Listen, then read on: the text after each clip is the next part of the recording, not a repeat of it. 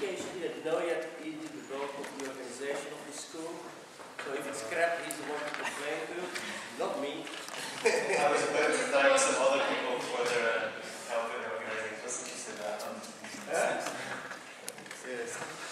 Anyway, so we'll talk about complementarity, quantum algebra, and MBQC. Right, hello. So I have to say some thanks for Jimmy and Chris for explaining lots of category theory in the last 2 days. I suppose some of you might be wondering what all that was for. So I hope that in this talk you'll get to see it used for something to do with quantum computing. Okay, so I like to put this slide in all my talks. So when we think about computing, we know that underneath our computer systems there are these intricate, low-level systems that are trying circuits, binary numbers, all these kinds of things. And we'd much rather deal with some higher level, more abstract structure that captures the structure of the act of computing rather than the engineering of the physical devices doing that. And if we think about quantum mechanics, there's all this complicated mathematical gadgetry, and there's not such an obvious. It's not so obvious what should go in this space here to see what's the abstract account of what's happening in quantum computation. And so in this talk, I'm going to claim that red and green dots are the answer. So in Richard Joseph's talk, he said quite a lot of things that he said were responsible for the power of quantum computation. So I'm going to give my own version of that. So if you read a textbook, you can see this is a fairly typical design pattern for quantum computation. Take some buffer of zeros, you Fourier transform them, and then you apply some Boolean function. And then you get, in the middle here, you get the superposition of every possible bit string.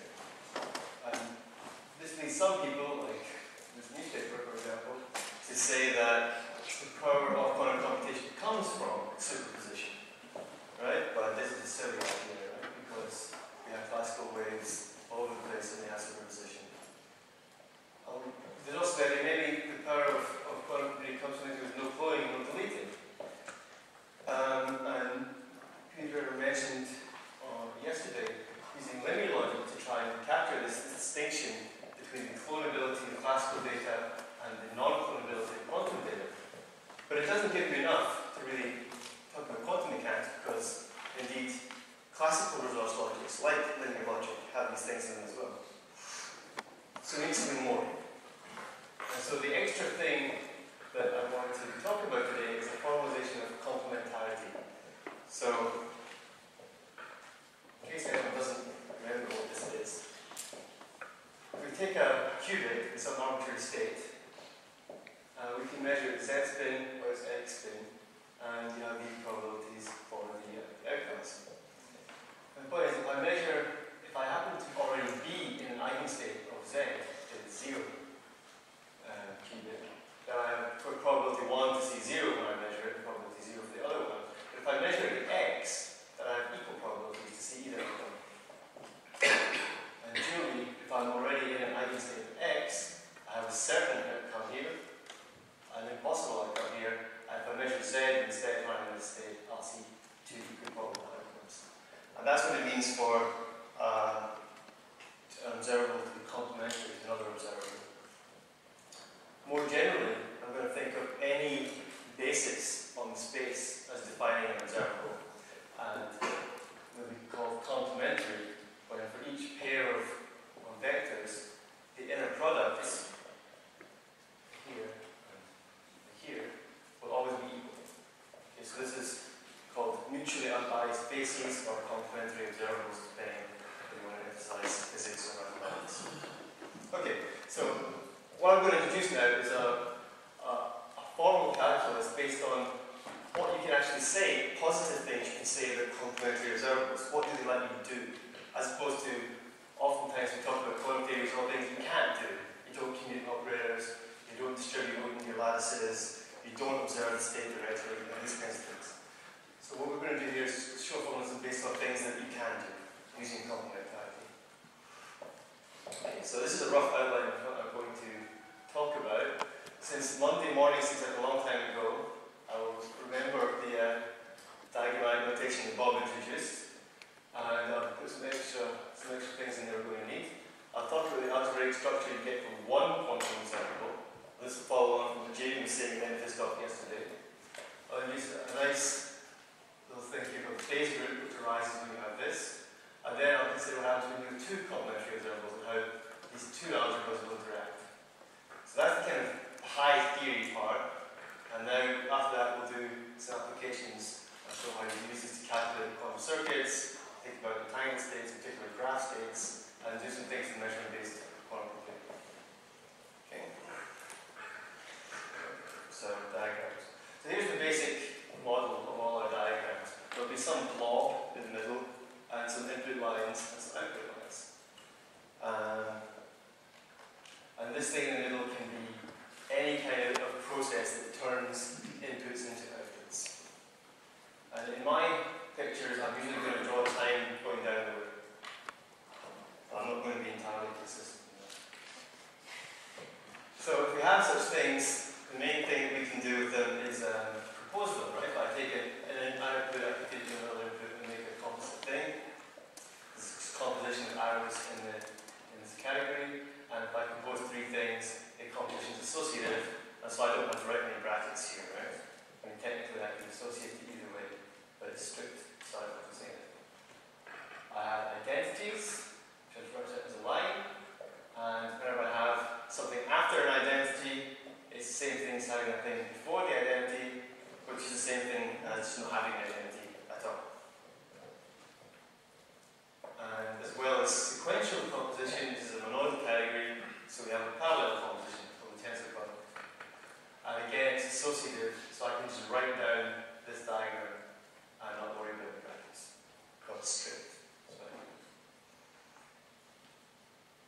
And as was mentioned by Bob in his talk, because we're in this diagrammatic language, we get some equations for free. So this is a non-trivial equation, interchange of sequential and parallel composition, and it just translates to a single diagram. So you get some equations for free by using this notation. And we're actually going to get quite a lot of equations for free.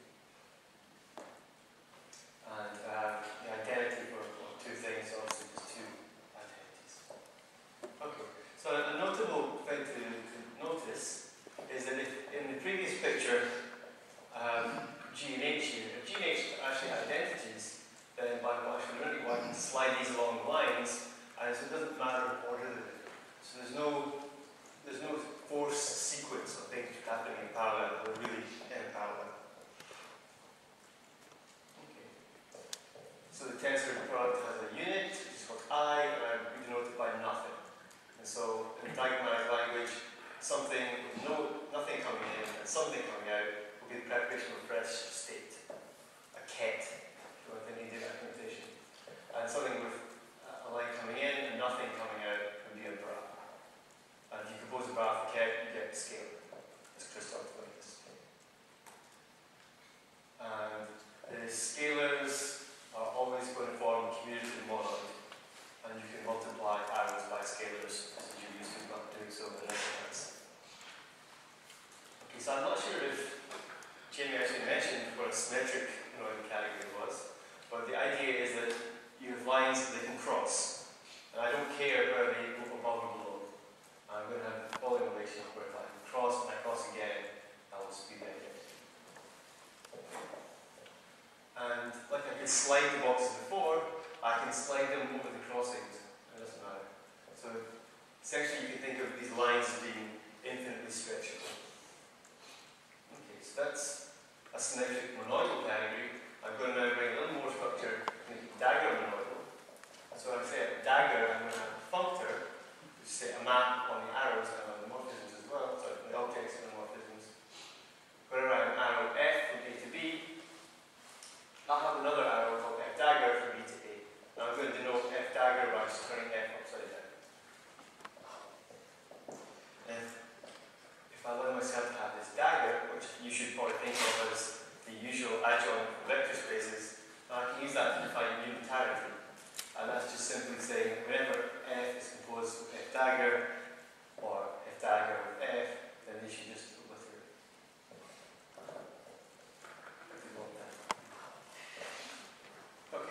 So, yesterday James was talking about joules. So the kinds of categories, the most normal kind of categories that have joules in them are called compact force categories. So it has, each object has a joule object, which I'm going to call A star, and it's both left and right joules. And the main properties, they have these maps, the D and E, which can start from nothing and produce an A star and A, and come from A and A star and produce nothing. And if I compose them like this, then I get the identity. So, again, my lines are stretchable, bendable, I can do whatever with them. Now, if I put all these facts together, I get something which I'm going to call the graphical calculus theorem, which is about 3 or 4 different theorems by different people in different decades. And it just says that whenever I can deform this diagram into something else, then these things are equal by a theory of diagonal compact categories. Okay, that was the revision. Everything is clear?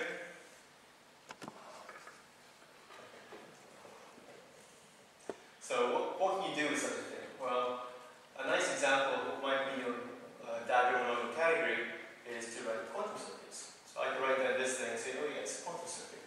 I'm going to give it an input, I'll call this one 0, call this one 0, I'll call this one H for Hadamard, I'll call this one C naught. And, well, I'm kind of stuck now. I don't have any more structure, I don't have any more equations to prove it. So, this is why we're going to introduce a bit more algebra here. So, remember these theorems. Say that if I have a unitary operation, so D, I can't duplicate 2 different quantum states unless they're orthogonal. And likewise, I can't erase 2 distinct quantum states by mapping them to some constant unless they're orthogonal. And so you can understand that one way is saying quantum states can't be copied, but the other way you can understand saying is if I promise you that my quantum state is an eigenstate of some observable, I can copy it. And so if I know what observable it belongs to, then I can in fact think of it as a classical PC data. Okay? So we're going to formalize quantum observables in terms of these copying and deleting operations, which appeared again in Jamie's talk as the Frobenius algebras. So I'll try to be a little more concrete than Jamie was.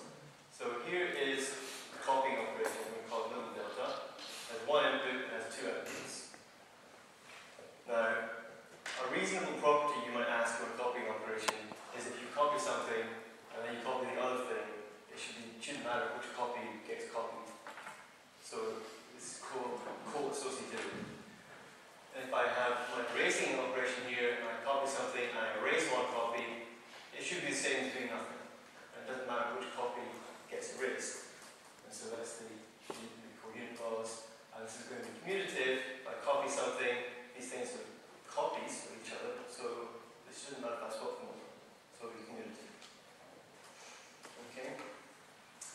And I'm in a diagonal category, so I can take the adjoint of all these things. So instead of having a co-multiplication or a copying or a co-unit or an erasing, I can have a multiplication and a unit.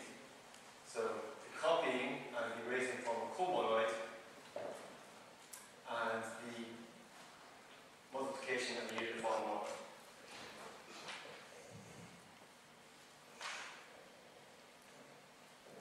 Okay. So Jamie mentioned his talk of Frobenius law, but I'm going to ask something else as well, which is this isometry property, which will become a little more clear when I show you examples. So what do these things look like in a finite-dimensional Hilbert space? So Jamie said yesterday that if you took such a structure like that, except for the isometry property, it would give you an orthogonal basis for your space. Adding in the isometry property makes it into an orthonormal basis. So basically, to define delta and epsilon for any finite-dimensional Hilbert space, I just pick my preferred orthonormal basis, and then delta is the map that sends each basis vector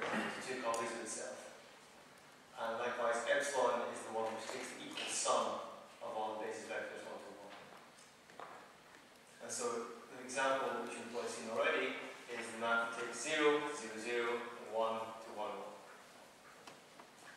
And the epsilon's case is a plus state, but not modes. Okay, so the interesting thing to know here is that this is a copying operation for 0 and 1, but not for anything else. Particularly if I put plus into it, I get out 0, 0 plus 1, 1, which is bell state. Okay, so that picture there is the what I get from feeding, because this is epsilon here is the plus state up to the normalization factor. So I'm plugging epsilon dagger into delta, I get this little picture. And it turns out this is the bell state, so this is the bendy line. Okay.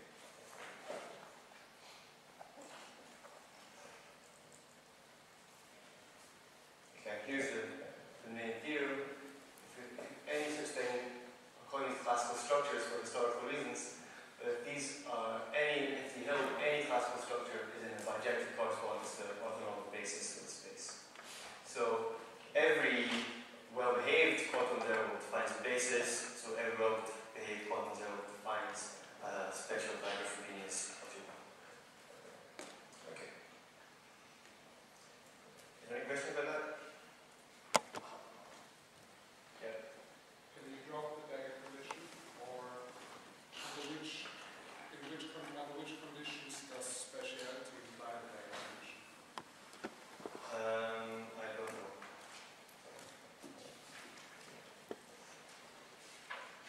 But there is a very interesting theorem you can prove once you have such a thing.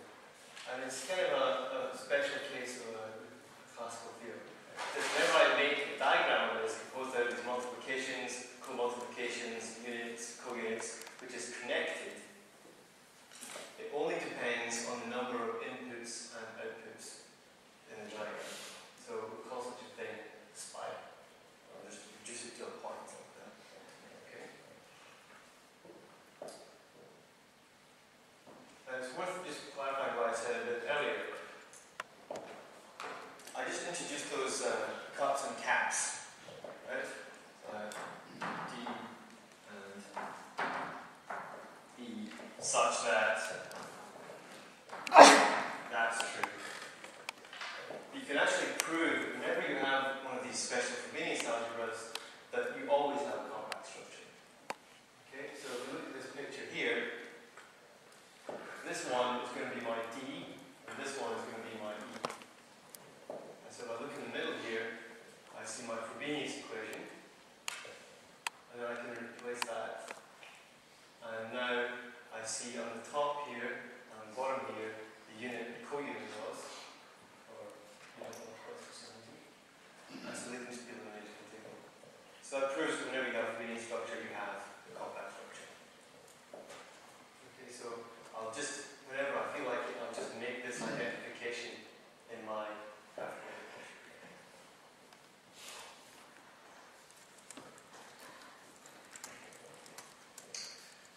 Now, what else can we do with these things? So, I mean, I guess the model of the spiral theorem is we have all this structure, it's kind of boring. Everything just collapses down to just its arity. So, we can perhaps bring something more interesting into the picture. So, recall that we had a monoid, and the monoid means we have multiplication. So, I let psi and phi be 2 points in A, then I can multiply them together using my monoid operation. I'll call that simple graph. It's just defined like this, or in pictures like that. These are my two input states, this is the multiplication. And because of the properties I already showed you, we know straight away that it's going to be a commutative monoid, it's going to be associative, and the unit of it is going to be the unit of the Frobenius structure. Okay. So a quick example of this, if I take as my delta the one which copies the standard basis, so that's the matrix there, and I take 2 arbitrary points, psi and phi, and what I get from that multiplication is just the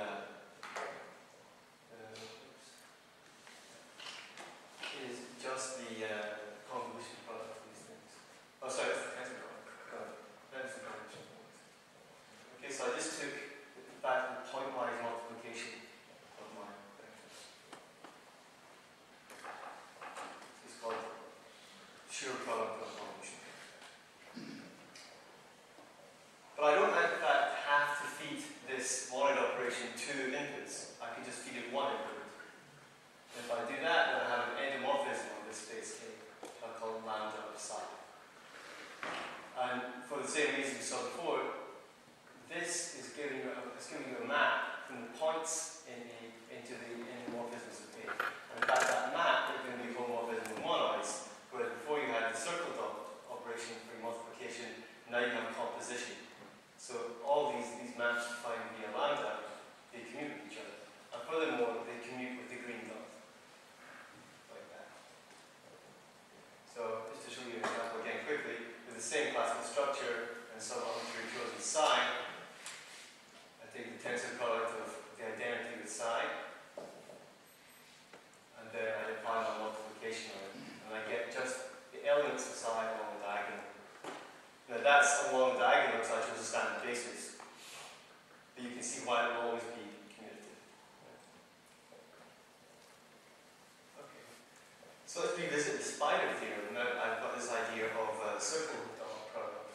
So if I make any diagram now including multiplications and co-multiplications and some collection of points, I can again, because of my ability to commute these things, I can again prove a spider type theorem saying it's the inputs and outputs plus the circle product of all things in the diagram. Okay. The interesting question you might want to ask then is, when is that lambda of psi a unitary map? And so, as is already on the slide, the answer is that it's unitary whenever that vector psi is unbiased with respect to the basis that defines delta. Right? And so, what does that mean? It means that I could take this thing, which is the definition of lambda alpha, and this adjoint, and just write them like this. And say this is going to be now again an abelian monoid, but in fact it's going to be the abelian group. And so what we have now is what's called a phase group, which is every point in space which is unbiased with respect to this observable contributes a member of this abelian group. Okay, so in the world of qubits, if this is the block sphere, I have my standard basis at the top and bottom, and for reasons which will become clear in a minute, I'm going to call them blank and pi rather than 0 and 1. And all my unbiased points are just this equator here. And so this is 0 plus some phase times I. And I'm going to write that as green alpha. And if I take my unbiased points, what maps will give rise to? Well, just the z rotations of our cube. So that's in qubits, and you can do the same construction anywhere, in any category that has the structure right. So in QICS, again, I take the copy the standard basis, the unbiased points are now just a torus rather than a circle, and against the diagonal. You see the phases given the phase group.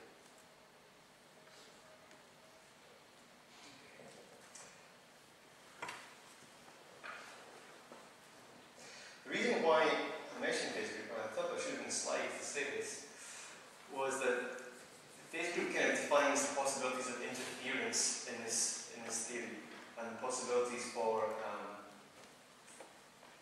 arithmetic as well. And it's quite heavily connected with the outcomes of CH-SH type experiments, which Bill Edwards is going to tell you about tomorrow. Friday. Okay. Anyway, so that is that's the structure you get from one observable. You get Frobenius algebra, which lets you copy things, and you get a group which lets you rotate things. Okay. So the whole reason we started thinking about these things was this guy delta, he was supposed to be able to copy something. So if I, now written in red, is a point which delta can copy, I'll call it a classical point. Right? And a classical point will obey this equation. And a small disclaimer here, at many points in this talk, there should be a normalization factor added. It's always a constant, so I'm just going to miss that out to keep diagrams simple. And if alpha is one of these things which makes this map into a unitary, then it's called an unbiased point, as I said before. So these are, if I take some arbitrary point in space, these are two relationships that it can have with this structure here. So what I'm interested now in is when I have two complementary classical structures. So for example, the one that copies the standard basis and the one that copies the plus minus basis. And they're complementary, in my definition, when every point which is copied by green, is unbiased for red. And Julie, every point which is copied by red is unbiased for green. And in particular, I'm going to ask that the unit point is a classical point for each of the other colours. So we come back to our picture of the block sphere. I have my original basis and my group of unbiased points, and then these will be the classical points for the other ones. This is 0 and 1, this is plus, and this is minus. Okay, and so that's the first structure, and then the unbiased points for the second structure will be this other equator, and these are the points, plus and minus, equal to 0 pi inside this rotation group. And Julie, 0 pi in this group give you classical points. And we can do the same thing in QICS as well. So this is a completely general construction. And so even though in the theory I'm presenting, it's monoidal category theory, these diagrams, there's no linearity anywhere, there's no adding things. We can still do little bits of linear algebra. In particular, if I take alpha here, I'm going to use alpha and beta, so I'm going to mean this is a member of the phase group. If I apply one of the classical points to a phase map, it turns out to be an eigenvector. How can we see that? So first of all, I'm going to use my spider rule, my generalized spider rule in reverse. Okay, so I can expand that little green dot into two dots. Yeah? And now, this point here is classical for this, so it can be copied by that. And so the equation then follows like this. So what happens here? Here's my output. My output is just the original point I sent in, and here's the scalar, which is the eigenvalue. And there's lots more little lemmas like that that you think belong around linear algebra you can prove in this thing. But here's a more interesting theorem that I won't prove. It says that if I have two complementary classical structures like that, they form a Hopf algebra. Meaning, if I take the co-multiplication of one and the multiplication of the other is equal to the co-unit of one followed by the unit of the other. And in particular, those of you who know about Hopf algebras will see that this one is Hopf algebra with trivial anticode. But I'll say anything more than that. Okay, so that's the full set of equations you need to be Hopf algebra. And so we already asked for these copying equations from the definition of complementarity. Now I'd like a little bit more structure as well here, so I'm going to introduce this following notion. These things are called closed when you have this. Whenever I have two classical points, and I take their dot product, the circle dot product, that should also be a classical point. Right, so whenever I multiply these together with the red multiplication, I can again get a point which I can copy. And the same with the color switch on. Okay, so in Hilbert spaces you can always construct unbiased spaces with this property, but they don't automatically have it. You can also construct degenerate counterexamples where it doesn't have. And so the definition of complementarity, I know that the classical points of one observable are in the unbiased points of the other, both ways. And so if this observable structure is closed and there are finite many classical points, then they form a subgroup inside this group of unbiased points. In particular, the lambda of the classical point as an element in the other one's group is a permutation on the classical point. So let me try and make this a bit more obvious with a concrete example.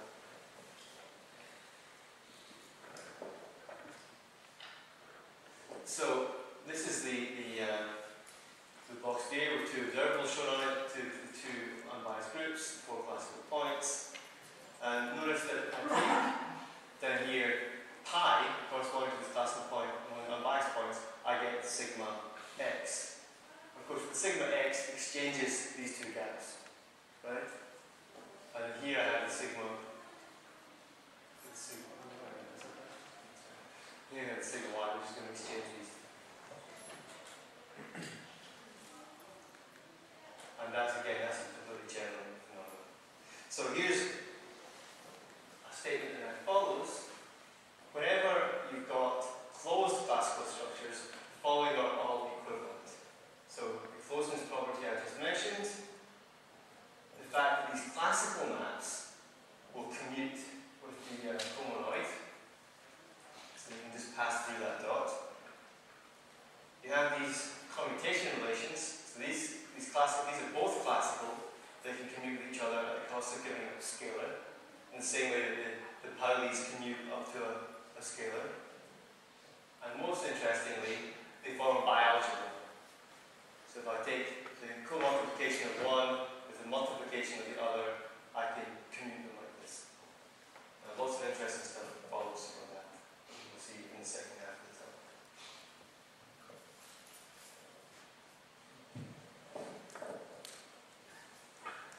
So here I want to just very quickly show you now these classical maps, these I's, think of them as the generalization of Pauli's, are group polymorphisms of this unbiased group. Okay, so here's the element of the group, here's the map that I'm claiming is automorphism. The first thing to show is that that this thing is still an unbiased point. Okay? So I compose it on with this multiplication, and I compose that as adjoint. Now can I prove that this is in fact an unbiased point? Yes, I can, because this is classical, so it can pass through here by my property I mentioned a minute ago. And this one is also by symmetry, the diagonal relation. And those are adjoints, so they cancel. Now, I have a lot of green dots next to each other, including this is known to be unitary, and this is known to be unitary, and they're composed with each other. That is known to be the adjoint of that, and they're both unitary. So that cannot disappear, and the whole thing turns out to be unitary. And so that's not enough to show this group automorphism, but at least it preserves the group. And the rest of the proof is just a simple bit of equational reasoning, showing that you can preserve, you can compute the multiplication and the unit and so on. Okay, so this is an example of the kind of calculations you can do in this theory. This is more abstract than perhaps the concrete quantum computing we want to do there. So the moral of the story is that the classical points of your observable structure, the eigenvectors of your observable structure, in fact define symmetries of the phase group, of the phase shift you can do with the other one. Okay, so we have a quick example of that. So this is QICS. I have the copies of standard basis, and all the elements in this phase group look like that. Here I have the Fourier transform of that, and all the elements in this phase group look like that. So it turns out that these are classical when alpha is one of these things and beta is 2 pi minus that. So here are the classical maps among those groups. You see again it's obviously a subgroup, it's just along the diagonal here, and less easy to see here, but again it's a subgroup. Let's just pick this one and show what its effect is on phase group. So here's an arbitrary point of the unbiased group, and I act on it with this thing, this classical map. It's permuting the elements like that. In fact, this is the effect. I don't know how to draw this as a picture on a torus, and that's what happens. So that's what I said earlier. So the point of the phase group is because of this action of one structure on the other, this is the source of all kinds of interference phenomena and the underlying arithmetic in theory. Okay, so Bill Edwards will tell you more about this last bullet point. Okay. I think there won't be any more definitions.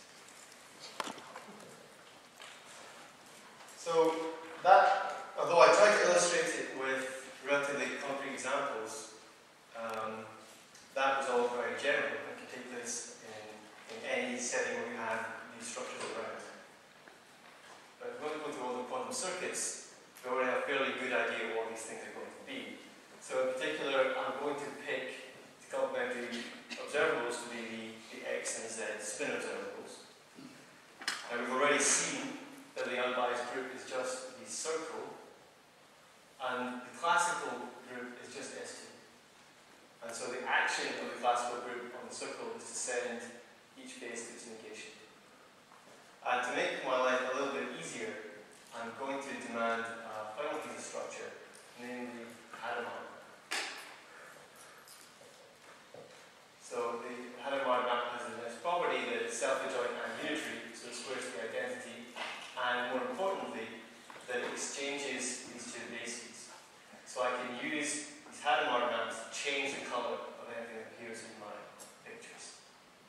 Okay? So now I'm going to work in a category of formal diagrams which are generated by these elements. So I'm just going to incorporate the spider theorem straight into my notation. So this is the spider with defined with respect to Z, and the spider with defined with respect to X, and Hadamard again. I'm going to say let D be the dagger compact category, so monoidal, bendy lines, flipping things, generated by these kind of pictures. I'm going to ask that whenever I take the dagger on one of these spiders, I send alpha to minus alpha. So alpha here is just a value in 0 and 2 pi. And the semantics of these things can be defined as linear maps. So my convention is inputs at the top, outputs at the bottom. So this will be a linear map from from 2 to the m-dimensional Hilbert space to 2 to the n-dimensional Hilbert space. Okay, and it's based on sending all the component which is all zeros, one which is all zeros, the vector which is all ones, the phase shift of alpha with all ones, and everything else is 0. And this is the same thing, but just transformed by Hadamard. Hadamard is the usual Hadamard. Okay? So that's the semantics. I'll introduce some equations on these things, formal equations in my category diagrams. So these three together formalize the spider rule. So I can merge dots when they come together, I can remove loops, and if I have 0 as the angle here, phase rotation of 0 is just the identity. So I can simply drop the dot. There's a rule that says if I have pi, I can commute it with alpha, as I showed as a property earlier. And if I do that, I flip the phase of alpha. Bialgebra rule, the rule that says I can copy this point. This is the sort of spiderized version of my top flow. Instead of just having one input here, I have all the inputs I need. And I have a law that lets me change the colors, and I say that h squared is the identity. So this is only half of the story, because I want all the same laws again, with the two colors reversed. Okay, so now we've got this that we can represent logic gates. So if I do a green dot with an alpha, it's just the Z rotation. If I do a red dot with an alpha, it's just the X rotation. And you can check this by calculating if you want to. But this particular picture is a C naught. But you can actually see it abstractly. So I can plug in a red dot here. Now remember, this red dot stands for the qubit 0. So this one will be the control input with my C naught. That red dot gets copied. And then by my spider theorem, I can just remove that one. So it's just the identity.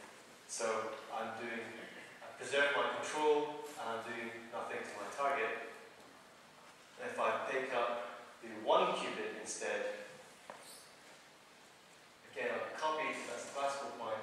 But this time, instead of being 0, I'm pi, so this is an X. So that's, and in fact, none of that I showed you relied on the fact this is actually happening to 1 qubits. This could be completely arbitrary. So here's another nice little example which shows up. This is in fact the example that made us realize we had to have a bialgebra here. So 3 C naughts. In Grushka's textbook, you know that 3 C naughts is swap gate. Okay, so to form the diagram a little bit, there's some twists in.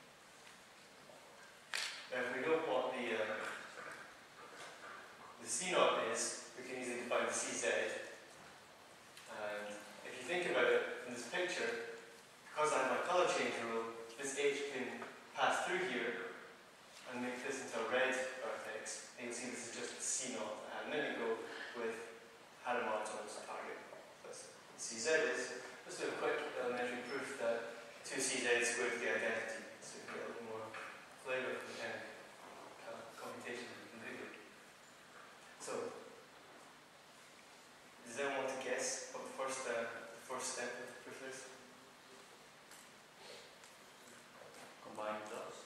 Combine the dots. Do they combine like that? Move the atomize out.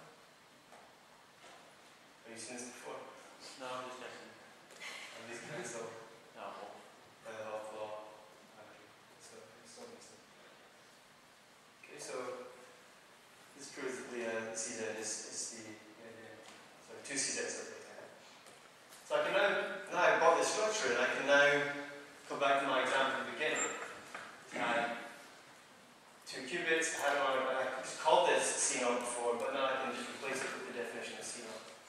And according to my rewriting rules, I can compute what's going to happen when I evaluate this circuit. So that dot goes in there and it disappears. This dot comes in here, and it changes colour, and then disappears. And that's the bended line, so this is a bell step. Okay. Is that too trivial?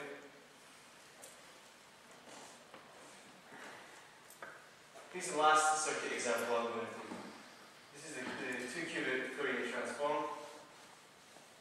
So here's the input qubits, here's the control phase gate, and here's 2 output gates. So again, we can run the evaluation of this just by doing some nice rewrites. So that one is copied because it's classical, joins those guys according to the spider law, and down at the bottom, so at the top, that one changes colour.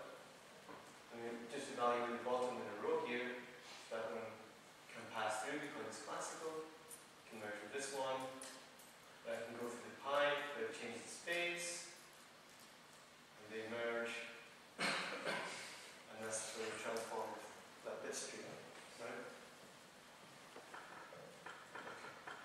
So, I hope you're convinced that you can represent all quantum circuits in this language, right? I showed you C0, I showed you all the phase rotations, that's enough. But an interesting question might be, which of these diagrams are quantum circuits? Because this is a much bigger class of things than just circuits. So this is a slightly incomprehensible definition, but it's actually quite comprehensible if you unpack it.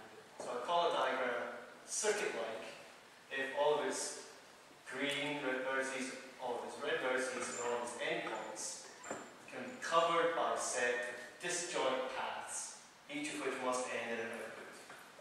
Okay? I'm going to have the exposition says that if there's a cycle in the diagram which touches 2 paths, it must traverse at least one edge opposite to the direction of the path. This is a causality constraint. And finally, this is just a technical condition saying it's 3 point. So I don't want to have too many orbital vertices hanging around. Okay, so what does that mean? So, is this diagram circuit-like?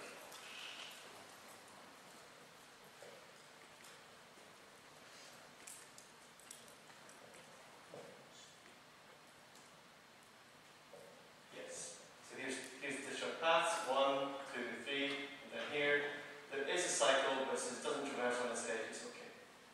And in fact, if you think about it, I can use my spider law to actually unpack this thing. And you can see that this guy, which is clearly a circuit, CZ, C0, and an input on one side, gives you this diagram by its back. Okay. So, how about this one?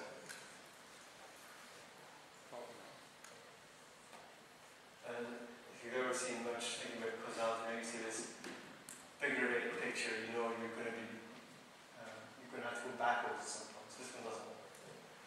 Okay. And so the point of this is that if diagram D is circuit-like, then the semantic of D, the denotation of D, will always be unitary embedded.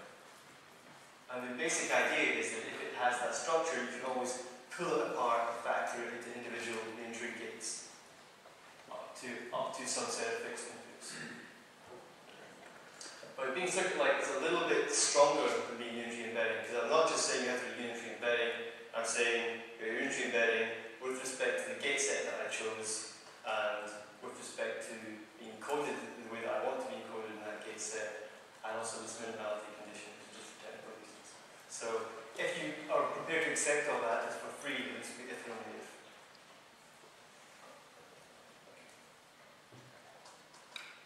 Okay, so that's circuits.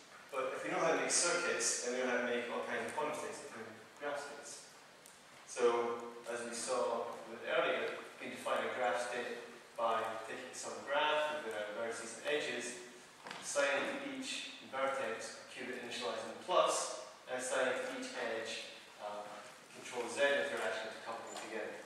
So if I take, for example, this triangle graph, then the picture looks like this. Here's my 3 qubits originally, and here's the 3 edges of my triangle.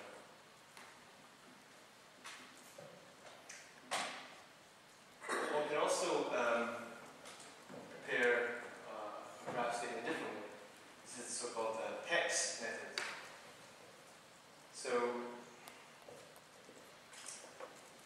yes. So this state here, this entangled pair here, we have one of these for each edge, and the vertices are represented by a certain projection operator. So, if you look at what that state is, you see that it's a Bell state, which we write like this, which has been acted on one side by a Hadamard. So it's like that. And the particular projection operator is called fusion, and this turns out to be nothing more than a multiplication of the classical structure. Okay, so the second picture down here is a rather less attractive attempt to draw what's going on here. So here are the 3 edges as these entangled pairs, and here are the 3 projection operators which are the vertices. Now if I just look at the example rather than as a triangle, I look at a 1D cluster. Here's the line of qubits. Here's the CZ interactions we couple them together. Or the PEX version, here are the entangled pairs, here are the projectors. And it's not difficult to see, once I take away boxes, that by the Spider law and just topological deformation, they should be the same. And so we proved that these 2 methods of preparing constant state actually do prepare the same state. Now looking at this picture, it's quite easy to see a simpler way to arrive at the graph state for a given graph. I just take, for each qubit, I take a green dot, let's say a Z plus state. And for each edge, I take a Hadamard gate, and I join them together. And for each qubit, I add an output wire. Right? If it's supposed to be a 3 qubit state, it should have 3 output wires. No input.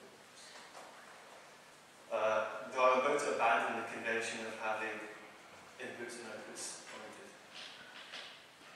So let's just notice that if the graph can be 3 colors, or 2 colors, so this is an example of a 2-colorable graph, I can actually remove the H's and I can push them outside. So I can get a graph which really is in 2 colors, in red and green. And so the point of doing this is that we're going to remember now that we have a Hopf algebra here. Okay, so this equation is holding. But more importantly, there's a normal form theorem for Hopf algebras, which says that whenever I have an expression of multiplications and co-multiplications of a Hopf algebra, I can reduce it to a normal form like this.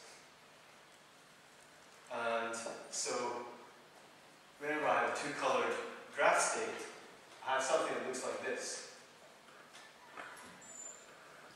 And so, the corresponding, I have the scare quotes here, the corresponding graph states are therefore equivalent by the same reasoning. Now, why are there scare quotes? The reason being that these vertices in the middle don't have any edges coming out of them, so they're not, in fact, qubits which are actually there. And it wouldn't make sense if they were, because this graph state has 8 qubits, and if this had extra vertices coming out, it would have more qubits. That wouldn't be sensible. But this could correspond to a graph state where these qubits have been measured already. And if you think of them as linear maps, they're indeed equal as linear maps. Okay, so that's an equivalence result for graph states. And so we can prove some other nice properties of graph states in this language. So here's the fixed point property we mentioned. I have some graph here. I'm always going to use the triangle because it's nice. But if you can do the triangle and the star and the induction, you can arrive at all the other graphs. So I have my graph here, and I pick a particular vertex and I act on it with an x rotation of pi, and I act on its neighbours with z rotation of pi, then these should be equivalent. Can we prove it? Yeah, we can prove it quite easily. So here is the pi is going to be copied by the green dot. Oh, sorry, I don't have to pay for that. It's going to be copied by the green dot. It's going to change colour as it passes through the animards. Down here I have lots of green things next to each other, so they can be spider, but 2 pi is just the same as 0. So that's okay. And I somehow find this representation of graph states somehow quite helpful in explaining where these different stabilizing relationships come from. Okay. So in this language I've got x rotations, I've got z rotations, and I've got the Hadamard gate. Does anyone see the problem? The problem's not on the slide. Okay. Sorry? No, you can't. Oh, I can define that. I think I'm just along the one-cubic case. Oh.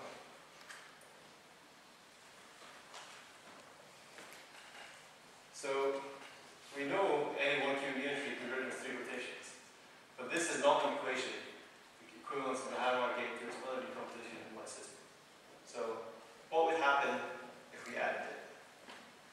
So the consequences are that Hadamard is equivalent to its other decomposition, implies that it has its other decomposition, and you can prove that just by introducing here the 0 and unspidering it into a pi by 2 and minus pi by 2, using the color change rule, using the definition up here, and then cancelling off these guys because we add 0. You have some other equations here showing you have a pi by 2 rotation in one color. You can express it in terms of a pi by 2 rotation in the other color. And you can prove this local complementation. So, if you remember from Martin's talk, you can locally complement a graph to some vertex u. Here's u. You look at its neighbours. You remove the edges between the neighbours and you add the edges that aren't there. Okay? And the theorem says that the local complementation of some vertex u is equivalent to acting around the graph at the vertex u with a pi by 2 rotation of x and at the neighbourhood of u with a minus pi by 2 rotation of z. Here's an example. Okay? Here's the original graph.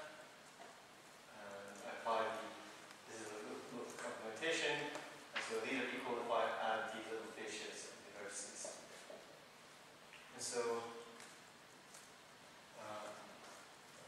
as a result, shows that this theorem, it holds if and only if the Hadamard gate has this order decomposition. So that property of the Hadamard is something quite particular to being in 2-dimensional space. So this also tells you that this local complementation property seems to be quite particular to being in 2-dimensional space. And again, the proof is by, I'm not going to go through it, some equational reasoning with the slide we've already seen, and a little bit of induction to get all the graphs.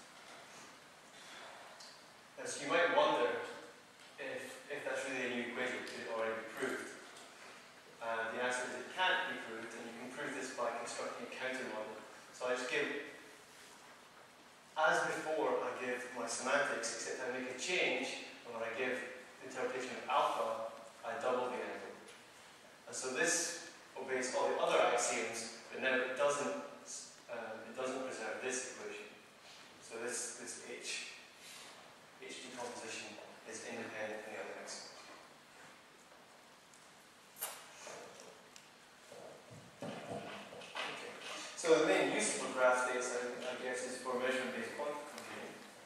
let's see what we can do in this setting. So this is a measure-based quantum computation, but post-selected, right? So down here are measurements, but I'm just taking them as projections, right? These are just kits. Here are the pair of qubits, and here are the entanglement gates making this together. So I see a lot of green in this picture, so I can bring that all together using my spider rule.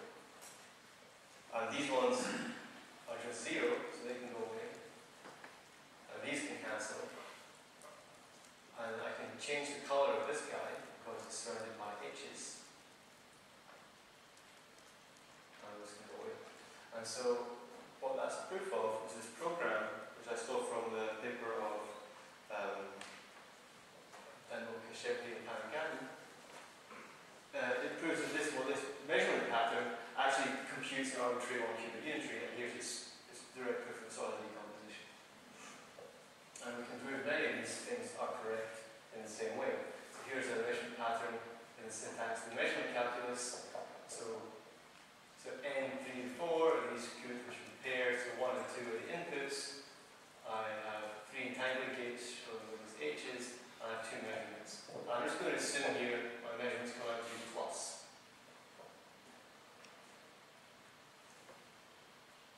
Okay, and so here's the thing, all the notes taken away, all the green dots joined together, and then I can just change the color of this one to a red one, and you can see it's the C note that I showed you earlier.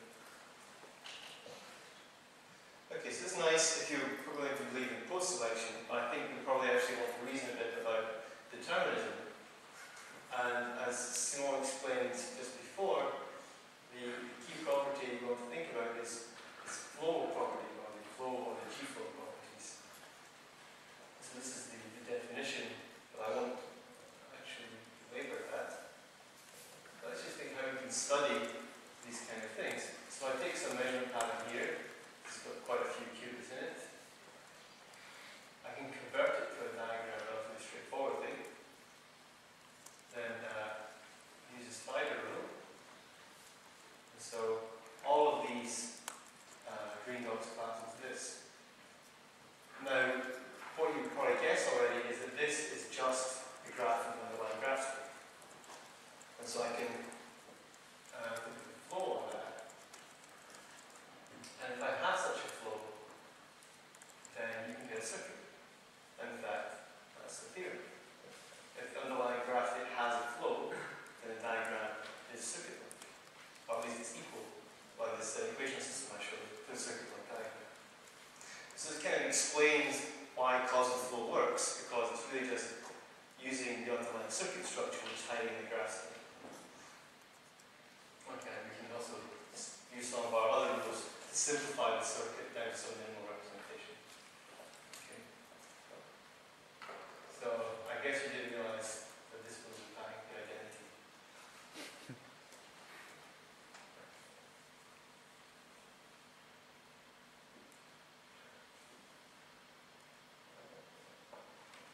Okay.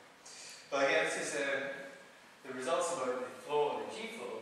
They simply assert that there exists a deterministic pattern. If I give you a pattern, it doesn't tell you whether that one I gave you is actually deterministic or not. You might have put the corrections in the wrong place or made some other programming there. So that's something we might be able to improve on. In fact, we will be able to improve on. And something else that was delved into a bit during small talk is that you can have things which are deterministic but not uniformly deterministic. And in that case, knowing about the flow or the G-flow won't help you. So how are we going to represent real measurements in our setting? So I'm going to assume that I've got some measuring device. Well, let's just think about how we're going to do this, right? So if it sees 0, I'll say yay, and if it sees 1, I'll say boo. But that could just be the same as seeing 1 and then doing X first, and then you say 0. So I'm going to try to arrange it so I only ever have to say yay. So I don't like them negative. So you can generalize this idea a bit. So if I've got 2 of these gadgets, how am I going to measure 2 qubits? Well, how am I going to measure the bell base, for example? Well, obviously I'm going to do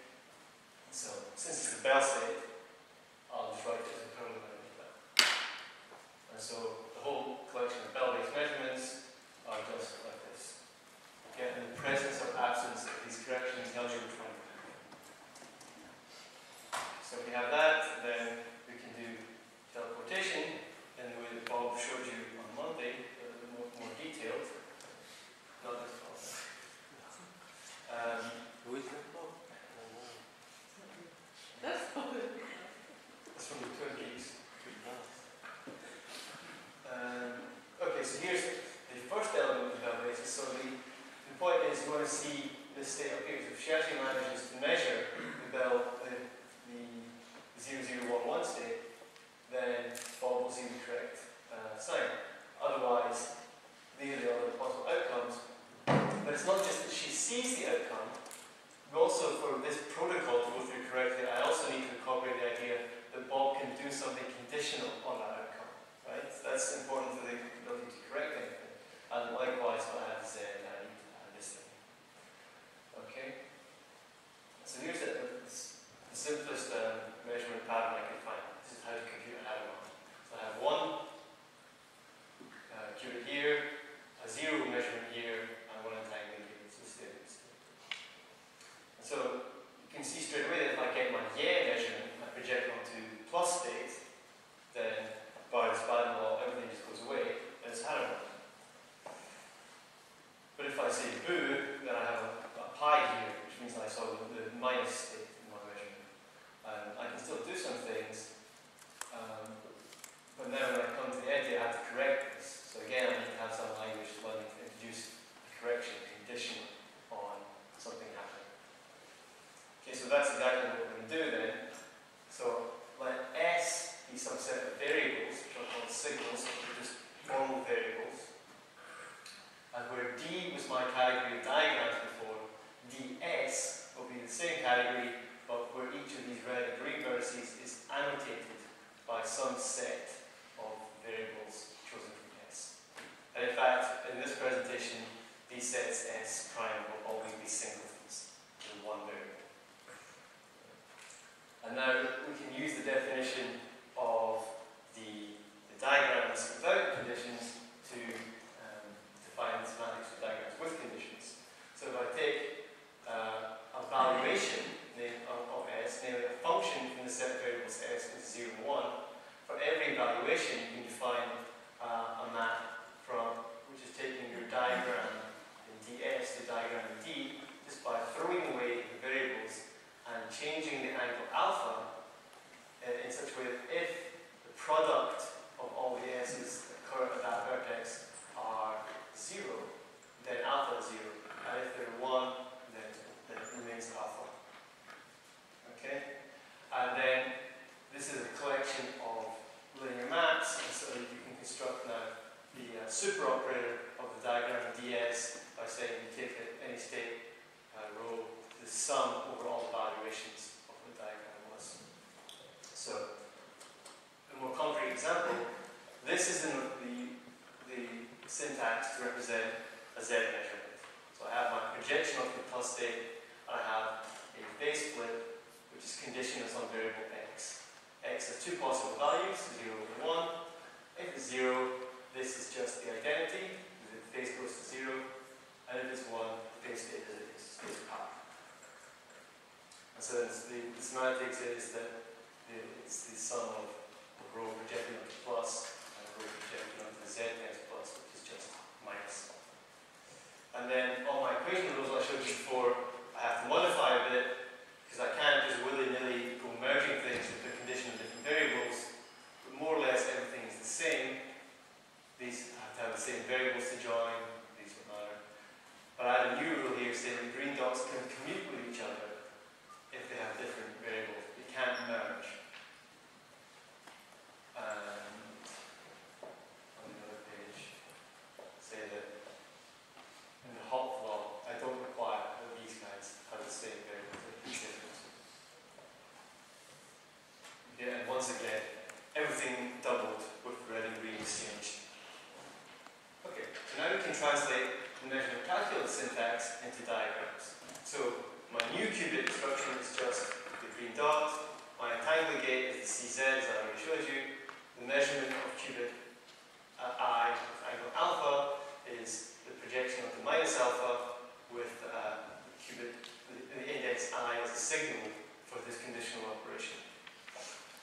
And then the correction operators are just these base gates with S as the signal which turns them on and off. So here's a CNOT example again, with all the corrections put in. And so you can see there are now two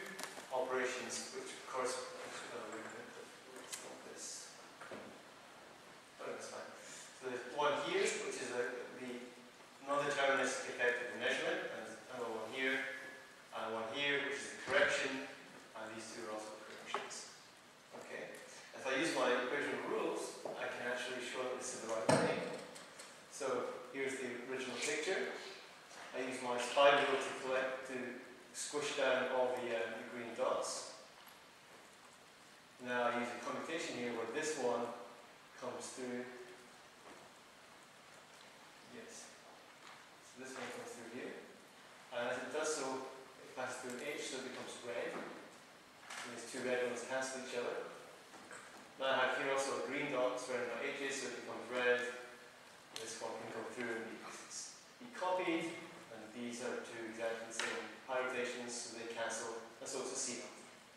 Okay, cool. So we've removed all the conditional operations, so not only did we prove that this thing really computes the C naught, we also proved it does so deterministically. There's no non-determinism left in this picture. So can we do it in general? And if the graph has a causal flow, we can. So we give this rewrite strategy which explains how to propagate forward the errors. So essentially what you do is you reduce the circuit to this form which is closest to its graph state, and then you follow this strategy to move the errors forwards in time. Okay. So here's an example. So here's a very simple pattern. It's just the flow is just one line going through like this. So these are the initial qubits. Here's two measurements. Here's a correction, or rather, yeah, a measurement which is conditioned on this measurement, and two corrections here. So this is already reduced to its circuit-like, or almost circuit-like form, and so this one is now just going to ride along the arrows till it gets where it needs to go. See, as it goes through here, it will be copied, so that's fine. That's going to cancel with that one.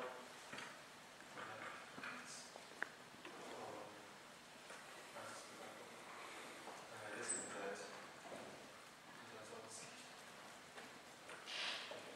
So that got rid of them all. And so this strategy terminates in one of two states. Either all the conditional operations have been removed, in which case the pattern is correct and is deterministic, or they're not all removed, but where they get stuck tells you where you need to add a correction to make this thing deterministic. So this is general purpose verification of a measurement of calculus with causal flow. As Simon mentioned, we have also this G-flow condition, which is a weaker criterion for being deterministic. And I'm not going to show this because it's quite complicated, in fact, to prove it. But if your pattern has a G-flow, then there's another strategy which is based on the top algebra equivalence I showed, which will rewrite the pattern into another pattern which is a causal flow. And better still, no ancillary qubits. So the last point I want to mention is just this. We have these strategies which work when you have flow, when you have G-flow. But we also have this whole equation of theory. So you can sometimes prove things, it said here, that your pattern is deterministic even though it's not uniformly so. So here's an example. So this one here has measurement alpha, but here is 0. Right? And it turns out this will be deterministic because this is 0. So what happens here is this one jumps through, and it's there, and now the green dot that's left comes through as well, and becomes a red dot. What happens next is it gets copied here. And so this whole part of the thing just drops off, it doesn't do anything. And we're just left with this pi gate. Okay, but there's not any general statement there. So let me just finish off by making a small advertisement. You can play with this yourself, and you might hear about it tomorrow. In this tool we've been developing, Lucas Dixon, Alex Kissinger, Alex Merritt, and myself last year. So. Okay, that's all I want to say. Thank you very much.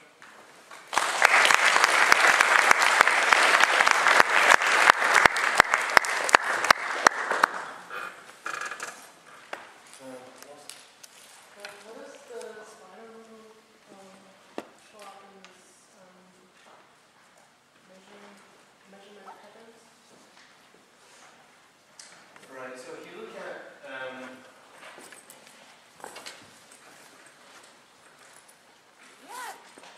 sorry, could you repeat the question, Ross?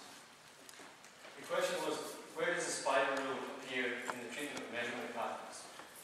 So the way that we translate measurement patterns is basically by treating them as circuits. And so what happens is you have the initial qubits, which are defined with respect to z, You have the CZ operation, which is defined with respect to Z, and you have corrections, the measurements, sorry, which are defined also with respect to Z. So all these things can collapse together in this binary law. So that sort of reduces the circuit representation to a more minimal one, which is basically like the graph state itself with measurements hanging off it.